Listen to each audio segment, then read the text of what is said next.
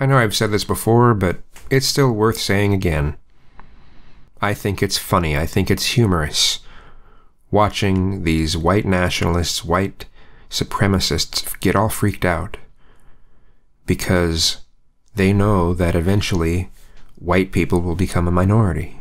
They treat it as if that's some sort of a form of genocide, which is ridiculous. That would require people being killed over this sort of thing, not just different people coming in from other countries and people being outbred. No, that's not genocide, not even by any stretch. I think the real fear is that once white people become a minority, they'll get treated like a minority. And they don't like that idea. It's the same sort of thing as why there are some guys who react with violence if they get hit on by another guy. They don't want to be made to feel the way that they make women feel.